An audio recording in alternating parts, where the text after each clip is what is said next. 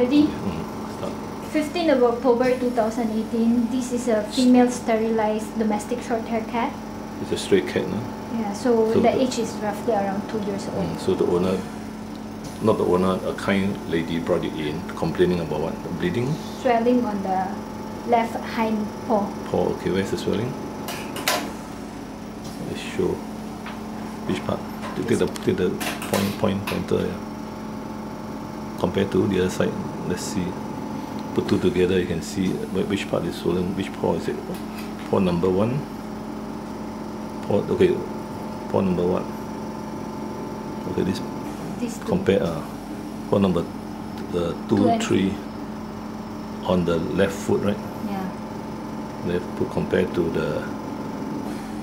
Okay, where's the bleeding? Is there any bleeding? Bleeding is below. Open up. No, then the pad there. So we shave and then you see there's a swelling there. Okay, compare to the other one. Then bring up both. Compare the pad there. Yeah. Okay, there's no swelling on. There's no swelling on the other side. I just point there. No swelling, and then the swelling here. Okay, that is the physical examination. The cat under anesthetic. Okay, now we look at the X-ray. We are cleaning up the wound. Could be abscess. Okay, now X-ray shows. Okay, which is the left? Which is the affected leg? The left hind. Okay, pointer again. Okay, so we just show the paw. You don't show the whole. There's no fracture. Okay, just show the paw. Both paw first. Okay, which is the D3 and second and third D3. Okay, there's a swelling there. Look. You can see the radial dense area.